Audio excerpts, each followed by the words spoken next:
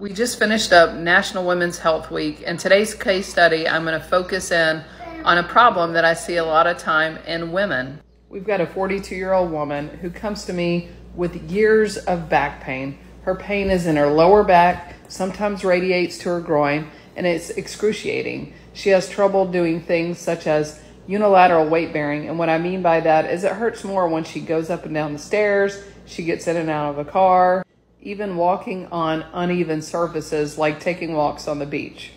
She's gone years with this pain, and she's had MRIs and x-rays, and all of those were reportedly normal.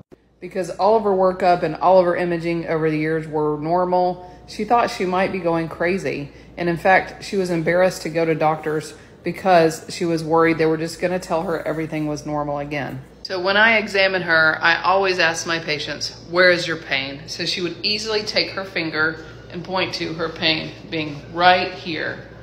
So what's the diagnosis? Is this patient crazy, or does she have a real problem? And if she does have a real problem, what is the solution? How do we make the diagnosis? What treatment do we offer her? And is there any surgery that might help her? If you think you know the answer, drop a comment below, and I'm going to give you a full commentary video tomorrow explaining this most commonly misdiagnosed cause of lower back pain. Through the answers from yesterday's case study, remember we had a 42-year-old female who complains of terrible back pain in the right lower portion of her back that has been persistent for years. She has had normal MRI and normal imaging and has failed conservative treatments. She has been told by multiple providers that there was no explanation for her pain, and she came to see me for another opinion. When describing her pain, she can take her thumb and put one spot over her right lower back in which she experiences the pain. Her pain is often worsened by unilateral weight bearing or bearing weight on one leg, such as going up and down stairs, walking on even ground, and that type of thing. This is a very common presentation of sacroiliac joint pain. So this is a model of the pelvis, and basically what we're looking at is the sacrum or the tailbone, and this is the iliac crest, so we call that sacroiliac, which is this joint. We have two of those on either side. These joints can be a source of chronic pain and inflammation, and we have two joints, so you can have pain on the right side, the left side, or even both sides. It's often misdiagnosed because imaging can be normal. In addition to that, it can be difficult to treat or to diagnose for the same reason.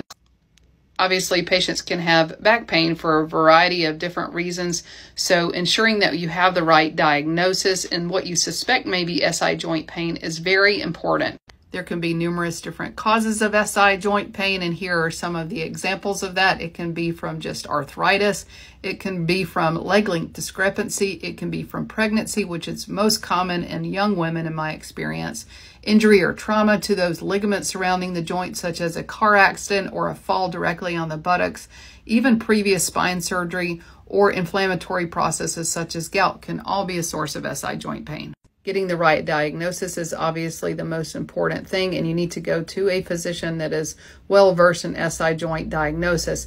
These are the tests that we typically do, or physical examination findings that worsened SI joint pain. We typically do send the patients for physical therapy for a period of time under strict protocols for SI joint pain or SI joint dysfunction. If that does not have improvement of the patient's symptoms, they may be a candidate for some diagnostic injections. Diagnostic injections can be very important in helping decide whether or not a patient would benefit from surgical intervention.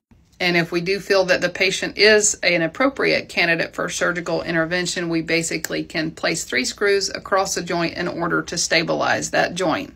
Trying to explain and diagnose as well as recommend treatment for SI joint pain within 3 minutes is extremely challenging. I think the bottom line is that realizing that back pain of all sorts is not necessarily normal, and if you feel like you're having some symptoms of this, seek an expert opinion or a second opinion if you've been told otherwise. So